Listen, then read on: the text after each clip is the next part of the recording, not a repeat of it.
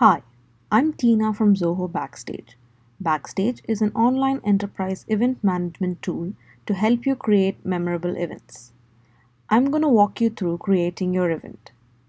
Start by clicking the Create Event button in the Events tab that is inside your portal. In the dialog box that is displayed, select the language that you want to create your event in. Enter the name of your event and set the date and time. Click the Create button to open up the microsite builder. This is the view where you can continue to enter basic event details, set up your agenda, add speakers and other organizers, configure tickets, invite sponsors, and design a microsite for your event. Enter the location of the event venue and you will see more details being automatically populated. If you want to select a different image for the venue, hover over the default image and click Upload.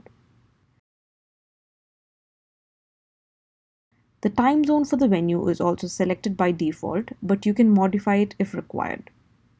Give a brief synopsis of your event in the summary text box.